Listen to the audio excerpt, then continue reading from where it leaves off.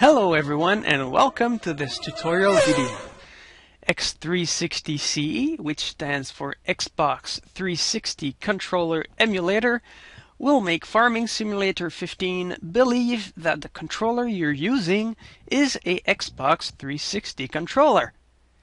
I can't guarantee that this will work with your controller, but it's worth a try. First, you need to download x360ce. And Google makes that quite easy to find. Just click on the download link for the download page.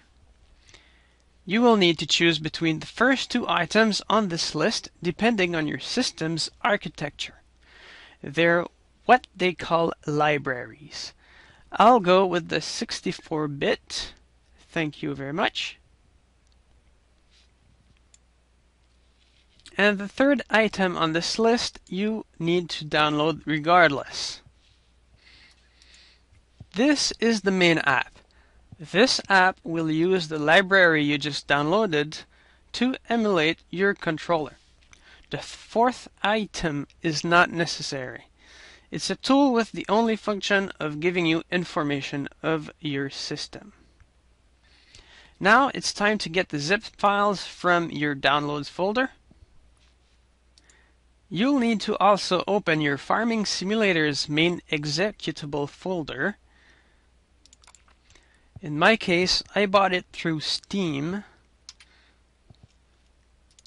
Okay, Steam Apps,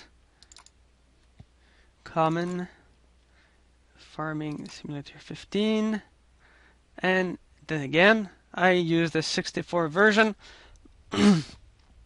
If you bought it from Giants directly, you might want to check out the program files folder. So we're gonna extract, well, I'll just drag and drop to this directory all the files here and here. This is good, and let's run the app. Accept the warning. Click yes to create the file, and then we'll search automatically for the settings. Click next. Wait for the two green check marks. It should tell you the name of your controller. Here's mine. Finish. Alright.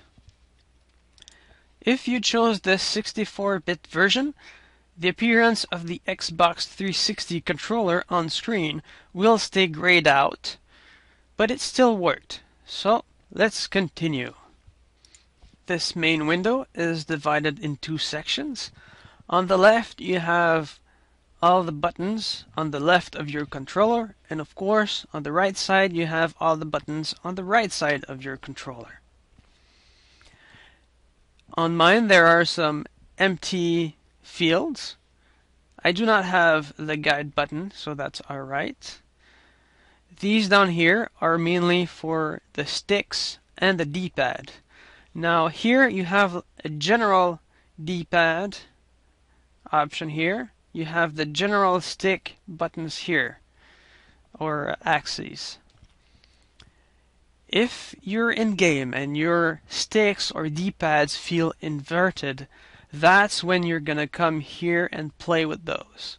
Otherwise, just leave them blank. If you're not sure what button does what, you can click in a field, click record, and press on your button. Now, since I pressed on the same button, it did not change. If I press another button, it's gonna change. Like this one got all messed up now. You can also go in the tab with the name of your controller and mash on the buttons. I have a sticky button 8. But other than that, like the D-pad here, the sticks here will show what they're doing, and the buttons up here.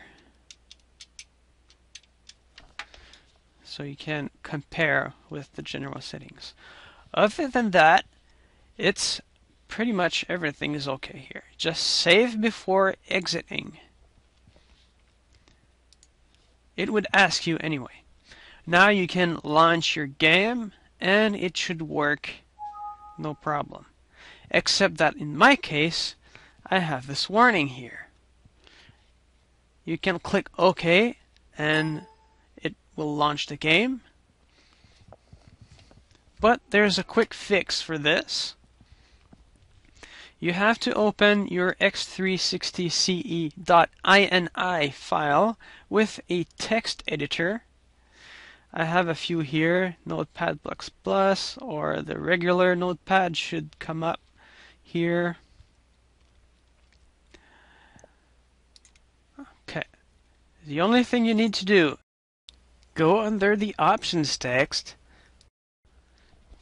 You're going to type version equals 1.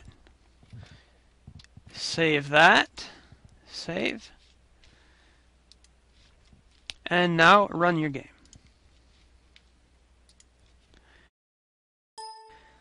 I still get that ding sound, but at least I don't get this error message that stops the game from loading. Okay, let's check out the controller options. And here I have all the letters on my buttons. And right stick, left stick, right button, D-pad left, right button, D-pad right, and everything.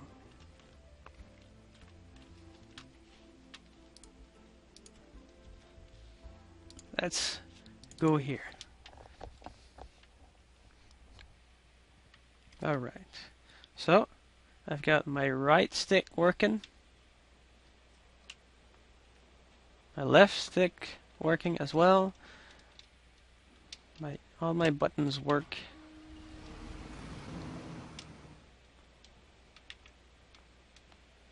That is pretty cool. I hope you enjoyed it. If you did, if you found this tutorial helpful, you know the drill. Hit the like button and all that jazz. This was Electromech, and have a good one.